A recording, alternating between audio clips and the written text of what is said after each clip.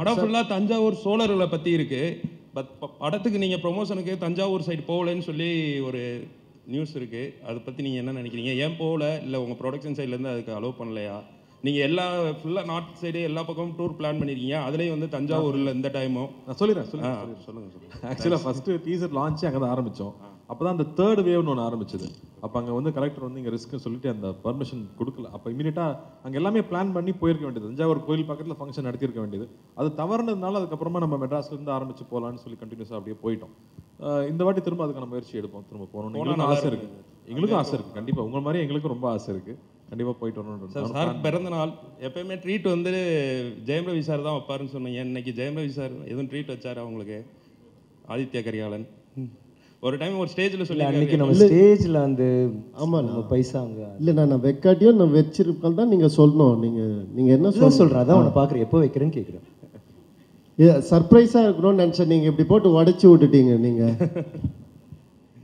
Sir Vikram sir இங்கே sir here. Yeah, happy birthday sir first of all.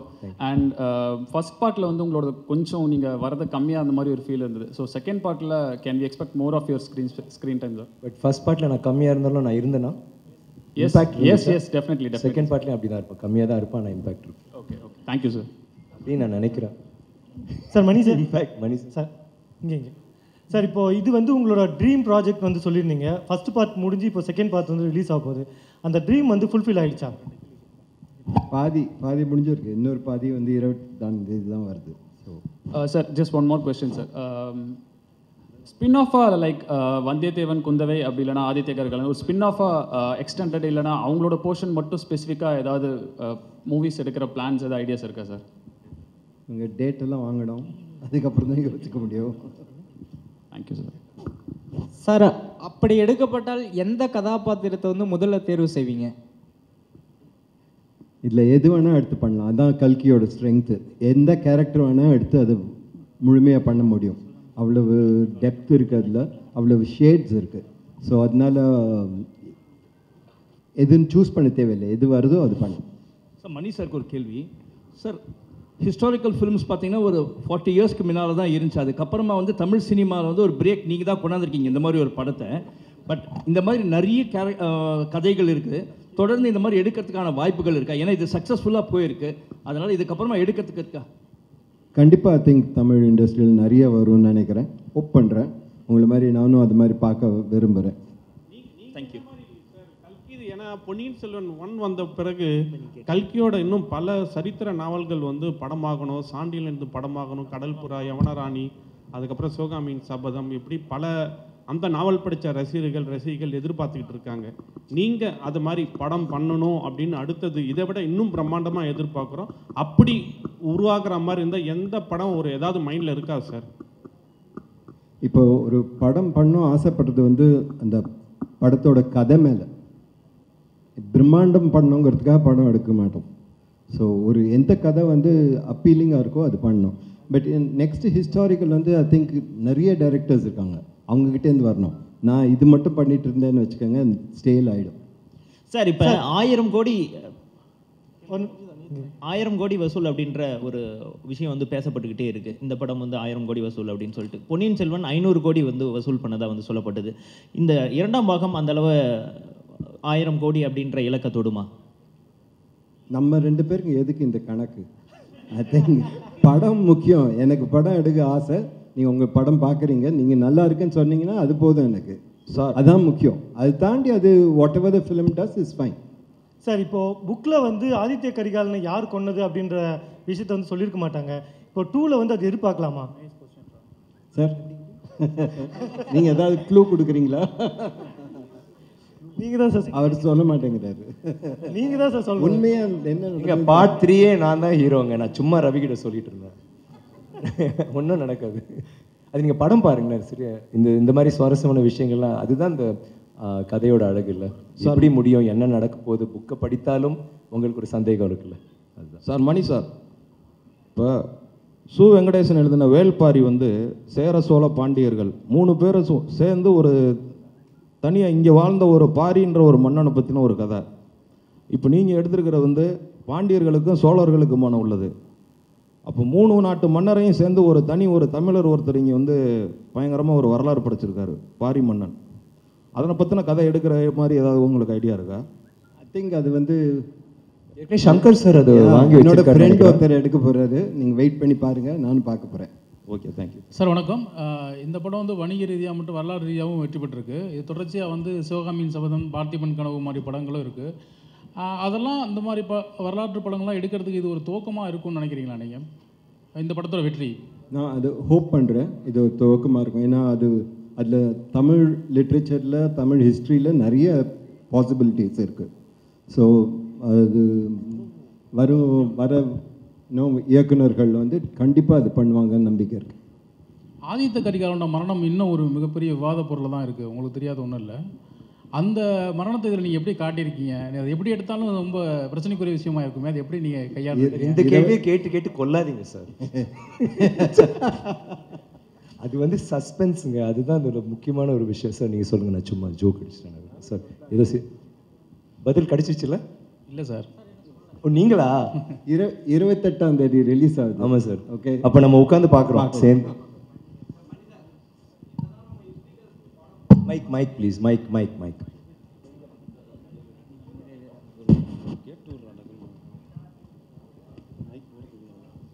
இல்லை, என்னதான் நம்ம வரலாற்று படங்கள் எடுத்தாலும் பார்த்தீங்கன்னா திரையரங்கில் வரும்போது அனைத்து ஜாதியினரும் வந்து உள்ளே அமர்ந்து பார்க்கலாம் அப்படின்னு சொல்கிறாங்க. பட் சமீபத்தில் பார்த்துருப்பீங்க, நரிக்குற ஒருவத்தை வந்து டிக்கெட் எடுத்தும் திரையரங்கில் விடலை. ஸோ அப்படி இந்த பொன்னியின் செல்வன் பார்த்தீங்கன்னா மாலில் எல்லா திரையரங்களும் போடுவீங்க. ஸோ அவங்க டிக்கெட் எடுத்து உள்ளே அனுப்புனா என்ன பண்ணுவீங்க? ஏன்னா இந்த சுச்சுவேஷன் இப்போ நடந்துகிட்ருக்கு. கரெக்டுங்க. நீங்கள் என்ன பண்ணுவீங்களோ அதே தான் நானும் பண்ணுவேன். உங்களுக்கு வருத்தம் வந்துன்னா எனக்கும் அந்த மாதிரி நடந்தால் பெரிய வருத்தம் வரும். என்ன முடியுமோ அது பண்ண முடியும். ஸோ வந்து இது வந்து நம்ம சொசைட்டியில் இருக்கோம். உங்களை எவ்வளவு தூரம் பாதிக்குதோ அந்த அளவுக்கு என்னையும் அது பாதிக்குது. ஸோ நம்ம 2 பேர் சேர்ந்து தான் ஏதாவது பண்ணோம்.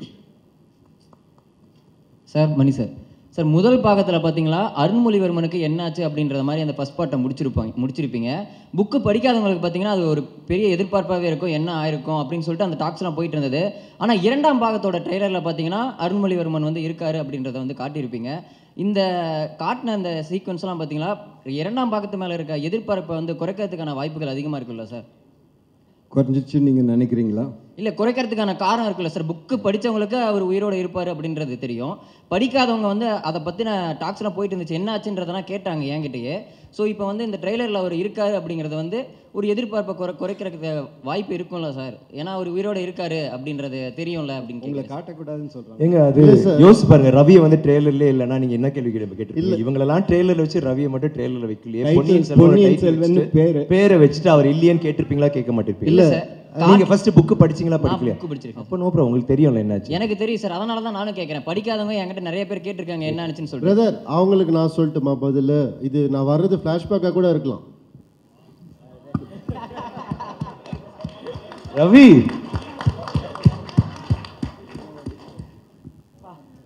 சூப்பர், அதான் பர்த்டே கிஃப்டா சார். இப்போ நீங்கள் சொன்ன கொஸ்டினுக்கு நான் சொல்லவா சார்? இப்போ நீங்கள் ஃப்ளாஷ்பேக்காக இருக்குன்னு சொன்னீங்க. வந்து அருண்மொழிவர்மன் வந்து ஒரு ஊமை ராணியை சந்திச்சாங்க அப்படின்னு வந்து குந்தவை சொல்லியிருப்பாங்க. இந்த கடலுக்குள்ள சந்திச்சதுக்கு அப்புறம் தான் சார் வந்து குந்தவையை பார்த்துருப்பாங்க. நீங்க பார்த்து சந்திச்சு சொல்லியிருப்பீங்க. எங்க இன்செப்ஷன் பாத்தீங்களா? அந்த மாதிரி தாங்க இது சுட்டிக்கிட்டே இருக்கும். எது ஃபிளாஷ்பேக் எது ஃபிளாஷ் ஃபார்வர்ட் தெரியாது.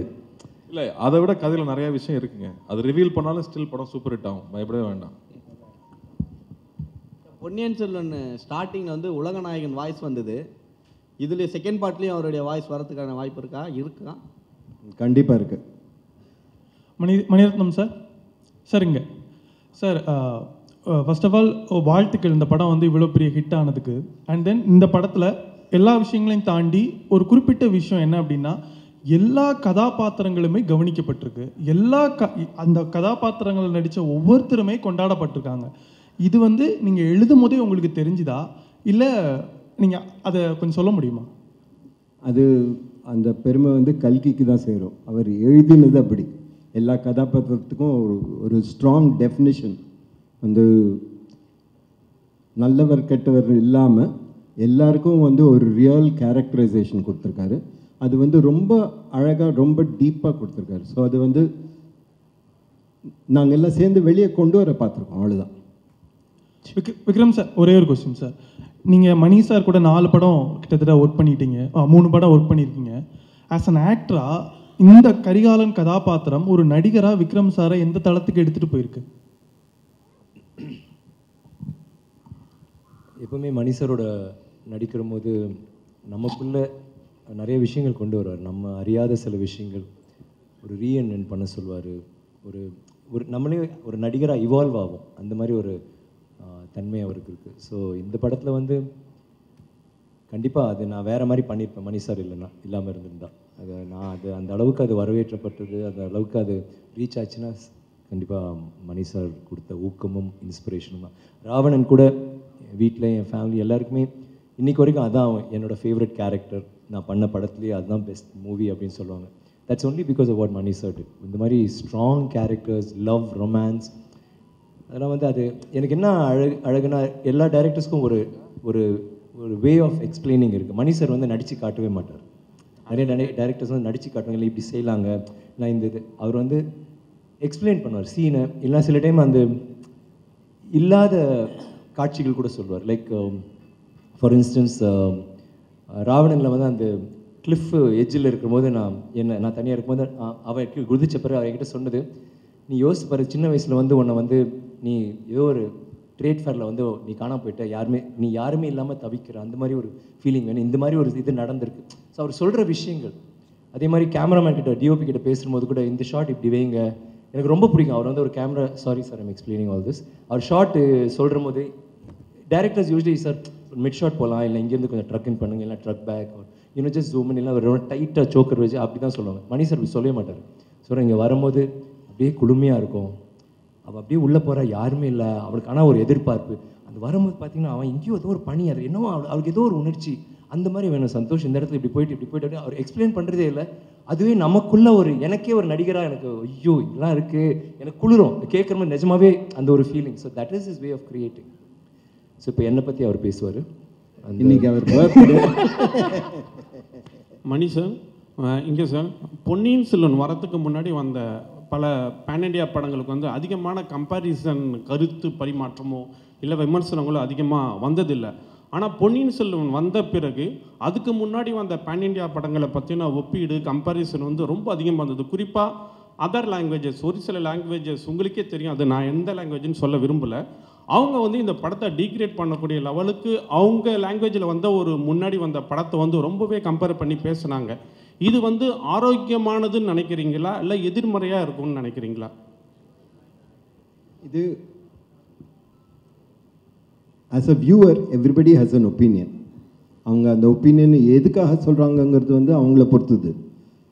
as long as we are confident of our product, இதை பற்றி நமக்கு வந்து that we have done justice, இதை எப்படி விருப்பப்பட்டோமோ, எப்படி உண்மையாக இருக்கணும்னு நினச்சோமோ, எப்படி ரியலாக கொண்டு வரணும், இது வந்து போலித்தனமாக இருக்கக்கூடாது, மிகைப்படுத்தி இருக்கக்கூடாது, இயற்கையாக இருக்கணும், அந்த நோக்கத்தோடு பண்ணும்போது அது பண்ணிட்டீங்கன்னா மற்றவங்க சொல்கிறத பற்றி ஏன் கவலைப்படுறீங்க? மணி சார், இங்கே சார். சார் ஒன் டவுட், பொன்னியின் செல்வனில் புக்கு படித்தவங்களுக்கு மேபி நல்லா தெரிஞ்சிருக்கும், ஒரு இக்கட்டான ஒரு சூழல் இருக்கும். லைக் எப்படின்னா இவங்களுக்குள்ளே இருக்கிற ரிலேஷன்ஷிப் என்ன தான் அப்படின்ற ஒரு கேள்வி இருக்கும். ஃபார் எக்ஸாம்பிள் நந்தினி, மதுராந்தக சோழர், அதுக்கப்புறம் ஊமை ராணி அண்ட் சுந்தர சோழர். இந்த காட்சியை வந்து எக்ஸ்பிளைன் பண்ணுறதுக்காகவே தனியாக நீங்கள் ஒரு லைக் ஒரு படமே எடுக்கலாம். அவ்வளோ அவங்களுக்குள்ளே இருக்கிற உறவுகள் பற்றி அதெல்லாம் இருக்கும். அதை எப்படி பண்ணியிருக்கீங்க, அதை எப்படி பார்ட் 2ல் சொல்ல போகிறீங்க? லைக் ஏதாவது ஒரு இன்ஸ் மாதிரி குழப்பமான அந்த பகுதியை எப்படி காட்சிப்படுத்திருக்கீங்கன்றதை எக்ஸ்பிளைன் பண்ண முடியுமா? 28th ஏப்ரல் எக்ஸ்பிளைன் ஆகும். சோபிதா மேம், மணி சார் படத்துக்கு அப்புறம் எப்படி ஃபீல் பண்ணீங்க? வானதி கேரக்டர் ரொம்ப இம்பார்ட்டண்டான கேரக்டர் தமிழ் சினிமாவில் நீங்கள் பண்ணீங்க, அதுக்கப்புறம் என்ன ஃபீல் ஆச்சு உங்களுக்கு? தமிழ் தெரியாது.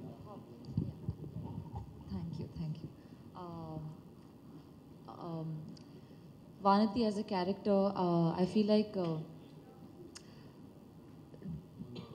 a character that possesses innocence, a character that represents a certain honesty and purity. It's such a pleasure to play something like that. It's also very, very different from the kind of work I've done so far. So I absolutely relished every moment of it. And I think through Vanati, it was so nice to discover that innocence does not need to mean that it's only being coy or cute, but being absolutely filterless is also innocent. So I think discovering that was quite wonderful through Vanati. Money sir, இந்த திரைப்படத்தில் வந்து உடையாறுக்குடி கல்வெட்டு தொடர்பாக ஏதாவது எப்படி கையாண்டுருக்கீங்க இதை? Sir வணக்கம், கேட்குதா? அதாவது இந்த இரண்டாம் பாகத்தில் உடையாறுக்குடி கல்வெட்டு சம்பந்தமாக எப்படி இதை கையாண்டிருக்கீங்க? அது பார்ட் 3. மணி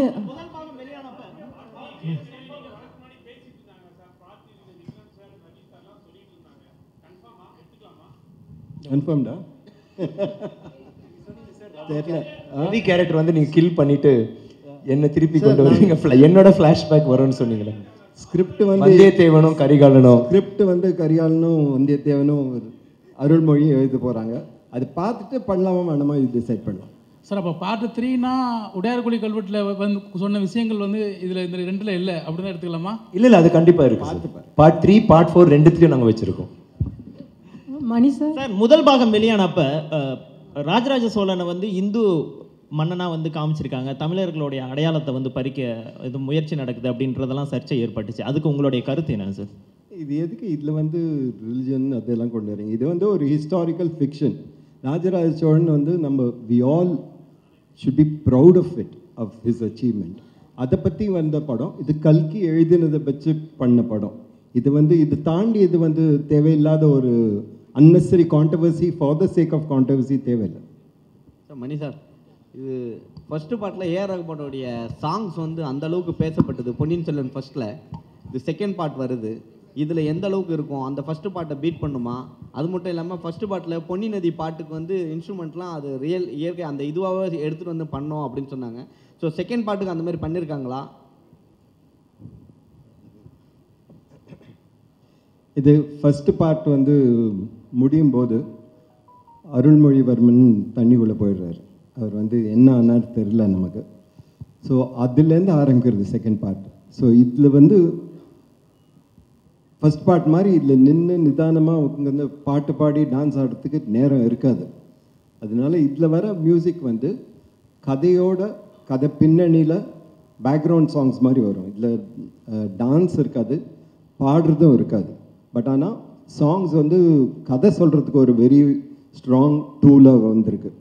இது Rahman has done a brilliant job. இது பாட்டு மட்டும் இல்லை, பேக்ரவுண்ட் ஸ்கோரு அண்ட் வர சீனுக்கு வந்து அவர் ஒரு இன்டர்பிரிட்டேஷன் கொடுத்துருக்கார், which is very nice. Money sir, second பார்ட்டில் புது கேரக்டர்ஸ்லாம் இருக்கா? ஏதாவது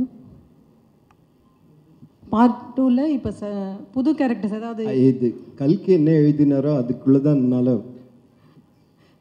வர முடியும். ஸோ அதுக்குள்ளே இருக்கிறது இருக்கும். மணி சார், குந்தவியும் நந்தினியும் 2 பேரும் நிற்க வைக்கும் போது ஒரு ஷாட் வச்சுருப்பீங்க, அது பயங்கரமான ஷாட்டு. உங்களுக்கு 2 பேரில் யாரை சார் ரொம்ப பிரமிச்சு நீங்கள் பார்த்தது? என்னடா இப்படி பண்ணியிருக்காங்களே அப்படின்னு சொல்லி.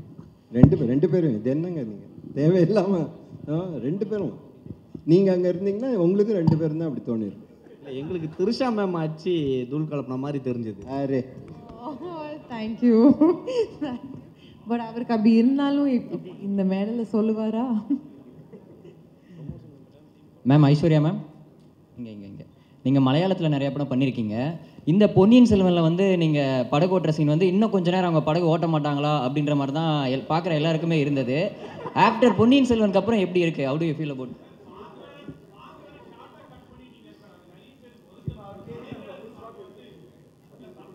Can I answer or shall I?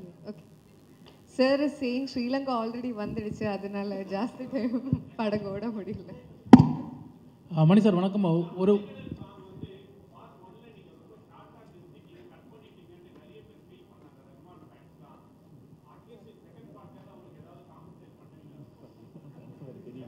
Sir எனக்கு ரொம்ப ஃபீல் ஆயிடுச்சு சார்.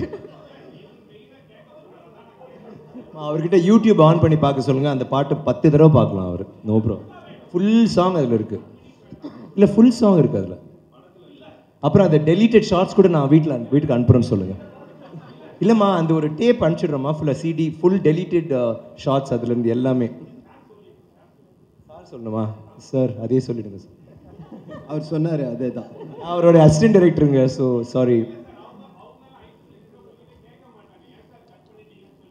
இப்போ எனக்கு இப்போ தான் தெரியுது அந்த கேள்வி கேட்க சொன்னது அவர், ஆனால் அவரை கேட்க சொன்னது வந்து இவங்களா?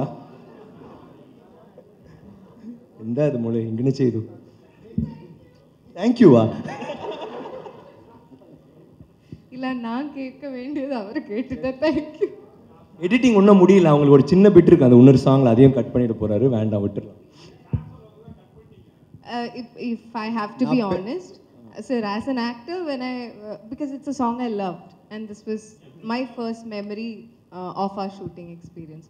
So, எனக்கு அது தியேட்டரில் when I was not able to see the song, definitely I felt sad. But I also understood that if in the process, அந்த film போகிற அந்த ரிதமில் இந்த சாங் அந்த இடத்துல வந்து அது கொஞ்சம் ஸ்லோ ஆகிடும், அது எனக்கு அந்த மாதிரி I thought like that. So it's like in the scope of all things big and for the film, I felt that was the way to go. இதுக்கு பேர் தான் கலை தியாகம். சார் மணிரத்னம் சார், இந்த பொன்னியின் செல்வனுக்கு அப்புறம் ராஜேந்திர சோழனோட வரலாறு வந்து எடுத்தால் நல்லா இருக்கும்னு சொல்லிட்டு ஒரு பேசுகிறாங்க. அந்த பொன்னியின் செல்வனுக்கு அப்புறம் இப்போ ராஜேந்திர சோழனோட வரலாறு எடுத்தால் நல்லா இருக்கும் அப்படின்னு பேசிக்கிறாங்க. ஒருவேளை நீங்கள் எடுக்கிற மாதிரி ஒரு சூழல் அமைஞ்சால் யாரை கதாநாயகன் நடிப்பீங்க சார்? ராஜேந்திர சோழனுக்கு ஒரு சார் சார் நான் இல்லை அந்த நான் வேற கெட்டப்பில் வந்து கொஞ்சம் மாற்றிக்கிட்டு வரேன் சார். மணி சார், 35 வருஷமாக உங்களை பார்த்துட்ருக்கோம். முதல் படத்துலேருந்து எழுதிட்டுருக்கோம். எந்த படத்தோட ப்ரெஸ் மீட்டுக்கு நீங்கள் இவ்வளோ ஜாலியாக இருந்ததில்லை. ஸோ இந்த படத்துக்கு ரொம்ப ஜாலியாக இருக்கீங்க. இதை அப்படியே கண்டினியூ பண்ணுவீங்களா? அடுத்து கமல் சாரை வச்சு படம் பண்ணுறீங்க, அப்போது எங்களை இது மாதிரி சந்தித்து ஜாலியாக பேசுவீங்களா? இன்னைக்கு வந்து இவங்க எல்லாரும் இருக்காங்க கூட, அதனால ஜாலியாக இருக்கேன். எல்லாரும் ஜாலியான ஆளுங்க. கமல் சார் இருந்தால் இன்னும் ஜாலியாக இருப்பேன். மணி சார், இந்த படத்தை பொறுத்த வரைக்கும் PS1 PS2 நிறைய ஆர்டிஸ்டோட டேட்ஸ் வாங்கி இவ்வளோ அழகாக கோஆர்டினேட் பண்ணி படம் பண்ணுறது ரொம்ப பெரிய விஷயம். அதுக்கே அவங்களுக்கு வந்து ஒரு ஹேட்ஸ் ஆஃப் சொல்லணும். இவங்க கிட்டே சொல்லிடுங்க. Hats off to you sir. Thank you sir. இவங்க கிட்டேருந்து நீங்கள் கற்றுட்ட விஷயம் என்ன சார்? ஐ திங்க் அவங்க வந்து ஒரு கேரக்டருக்கு எப்படி லைஃப் கொடுக்கணும்னு. அவங்க வந்து ஈஸி, டைரக்டர் வேலை ஈஸி, இது இல்லை இன்னொரு தடவை ஏதாவது சொல்லலாம். பட் ஃபைனலாக பெர்ஃபார்ம் பண்ண வேண்டியது, ஒரு கேரக்டரை தூக்கி நிறுத்த வேண்டியது இவங்க தான். அது வந்து ஒரு ஹிஸ்டாரிக்கல் ஃபிலிம். இது நமக்கு தெரியாத படித்தது மட்டும்தான். ஒரு இமேஜினரி வேர்ல்டு. அங்கே வந்து ஒரு இளவரசனாக இருந்தால் எப்படி இருப்பான், அதை you know to actually convert it in to body language and to hold it through the scenes. I think that was amazing. That was amazing that all of them were able to bring these characters out, to make Kalki alive. Money sir, சரிங்க sir, 70 வருஷ கனவை நீங்கள் வந்து படமாக கொண்டு வந்திருக்கீங்க. ரொம்ப கஷ்டப்பட்டிருக்கீங்க. 2 பாகங்கள். உங்களுக்கு மிகப்பெரிய பாராட்டு இந்த படத்தின் மூலயமா, வெற்றிக்கு பிறகு ஒருத்தர் பார்த்து கரெக்டாக பண்ணியிருக்க மணி அப்படின்னு சொன்னதுக்கப்புறம் நீங்கள் அதை பார்த்து மகிழ்ச்சி அடைந்தது எந்த ஒரு பாராட்டு இது? நீங்கள் சொல்ல போகிறீங்களா செகண்ட் பார்ட் பார்த்துட்டு நீங்கள் வந்து சொன்னீங்கன்னா ரொம்ப சந்தோஷப்படுவேன். விக்ரம் சார், சார் இங்கே left sir. Happy birthday sir. Happy birthday. நான் கார்த்தி சார்கிட்ட கேட்கணும் சார்.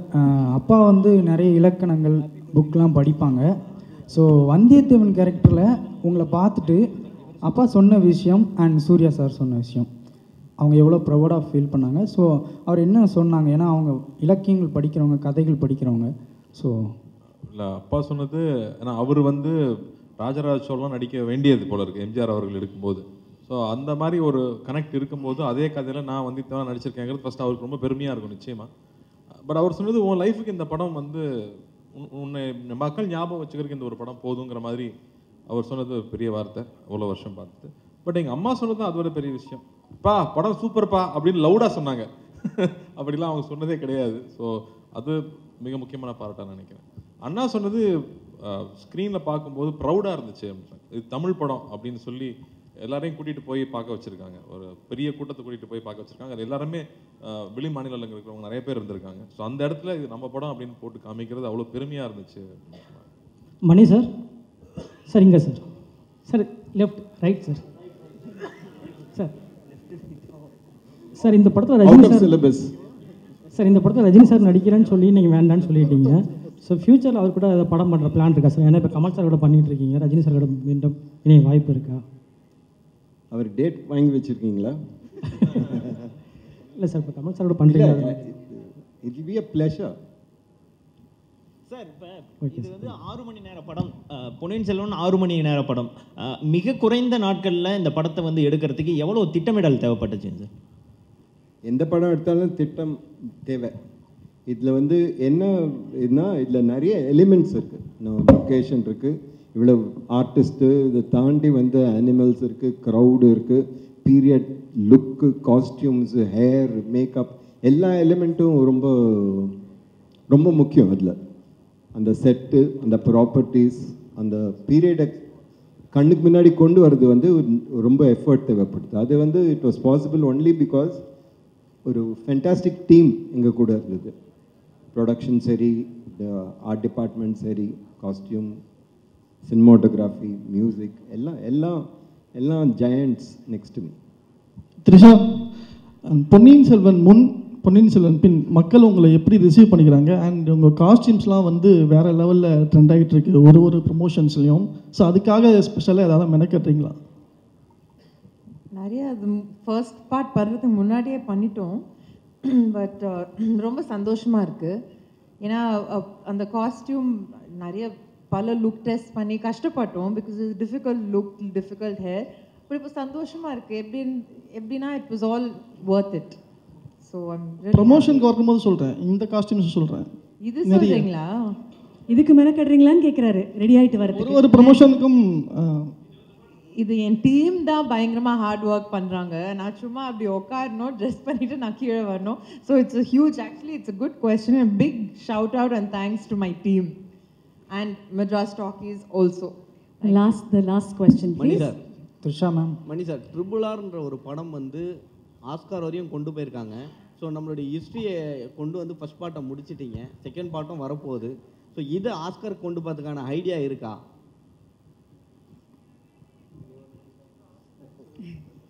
இது RRR ஆஸ்கார் போனது ரொம்ப பெருமையான விஷயம். போய் ஒரு அவார்டு வாங்கிட்டு வந்தது பெருமையான விஷயம். பட் இந்த படம் ஆரம்பிக்கும்போது வந்து இது ஆஸ்காருக்கு எடுத்துகிட்டு போகணுங்கிற நோக்கத்தோடு நாங்கள் ஆரம்பிக்கல. உங்ககிட்ட கொண்டு வரணும். கல்கியோட இந்த ஃபென்டாஸ்டிக் நாவல் 70 வருஷமாக இது வந்து ஒரு டாப் புக் செல்லராக இருந்திருக்கு. ஸோ இதை வந்து ஒரு சினிமாவாக கன்வின்சிங்காக கொண்டு வரணுங்கிறது அந்த நோக்கம். அது பண்ணியிருக்கோம். அதை தாண்டி what ever happens we are very happy. Money sir, last question. Money sir, நான் கார்த்தி சார் அந்த கொஸ்டினை கேட்டிருந்தேன் ஆரம்பத்தில். என்னென்னா, இப்போ இதுக்கு முன்னாடி வந்த படங்கள் எல்லாமே இன்ட்ரோவில் ஒரு பெரிய பிளாஸ்ட் இருக்கும், கிளைமேக்ஸில் அதை விட ஒரு பெரிய பிளாஸ்ட் இருக்கும், அப்படிங்கிற ஒரு ஆர்க் இருந்தது. அண்ட் அதுக்கு மக்கள் பழக்கப்பட்டிருந்தாங்க. ஸோ இப்போ நீங்கள் எடுக்க போகிறீங்க அப்படிங்கும்போது, முதல் அந்த பொன்னியின் செல்வன் 1ல் வந்து அந்த மாதிரியான ஒரு இதை வந்து நாங்கள் எதிர்பார்த்தோம். அந்த மாதிரி இல்லை. முதல் காட்சி முடிந்தவுடனே மக்கள்கிட்ட அந்த விமர்சனம் வந்தது. ஏன்னா ஒரு பெரிய கொண்டாட்டத்தன்மை இல்லை படத்தில் அப்படிங்கிற மாதிரி. ஆனால் அடுத்தடுத்த நாட்களில் படம் மக்களுக்கு பிடிக்க ஆரம்பிச்சிருச்சு. அதை நீங்கள் அந்த இதை வந்து எப்படி நீங்கள் கொண்டு வந்தீங்க? அந்த மக்களுக்கு அது புரிஞ்சதுக்கான காரணம் என்ன நினைக்கிறீங்க? இல்லை, அது சில சமயம் நம்ம வந்து ஒரு டெம்ப்ளேட்டு தான் கரெக்டுன்னு மனசில் வச்சிடுறோம். இது மட்டும்தான் தான் வந்து மக்கள் ரசிப்பாங்கங்கிறது வந்து இது நம்ம 2 பேரும் சேர்ந்து டிசைட் பண்ணுறது. இது உண்மை நெசசிட்டி இல்லை. மக்கள் வந்து வேறு வேறு விதமான படம் பார்க்குறாங்க. வேறு வேறு ரசனை இருக்குது. அவங்க ரசனை மாறிக்கிட்டே இருக்கும். படத்துக்கு படம் வேறு வேறு மாற்றிக்கிட்டே இருக்கும். ஸோ அதை வந்து நம்ம ஒரு இதுக்குள்ளே வட்டத்துக்குள்ளே ஒரு ஸ்கொயருக்குள்ளே உள்ளே போட்டு வைக்கணுங்கிற அவசியமே இல்லை. கன்வின்சிங்காக இருந்ததுன்னா, அது வந்து அவங்கள என்கேஜிங்காக இருந்ததுன்னா, அவங்களுக்கு வந்து இந்த கேரக்டர்ஸ் மேலே ஒரு ஈர்ப்பு இருந்ததுன்னா டெஃபினட்டாக ஹோல்ட் ஆகுங்கிற நம்பிக்கை தான்.